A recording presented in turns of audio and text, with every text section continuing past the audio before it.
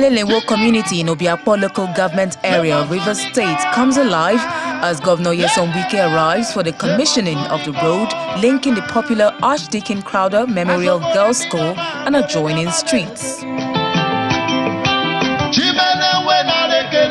The government entourage is treated to performances by excited community youth and students of the prominent Anglican Memorial School, in whose honor the 2.25-kilometer road is reconstructed after many years of being in a deplorable state.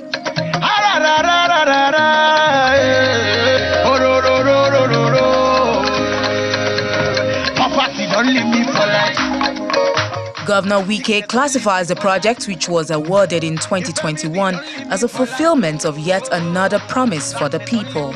He, however, announces the award of a contract for the construction of the community's internal roads and the donation of 500 million naira for the upgrade of the missionary school, which was attended by his wife. Before I came, I told my wife, and she said, if there's one party gift I must do for her, is to make sure that we try to rehabilitate this school here. And that we are going to do by making sure we donate to the school the sum of 500 million naira so that we can bring up the school, because SMJS is a prominent school in this state and in this country. He also advises the church on how to deal with politicians to keep its integrity. And that's why I've told the church to be careful of politicians who want to use the church. The church will always identify with those who from beginning have always worked with them. Not because when election comes, they'll come and talk to you.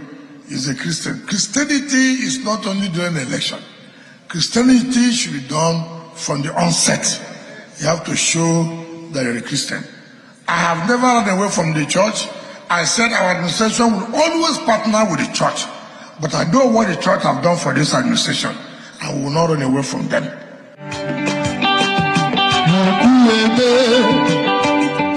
In the name of God the Father, God the Son, and God the Holy Spirit. The road which connects Elelenwo to the east-west road is projected to restore the long-lost social and economic potential of the area.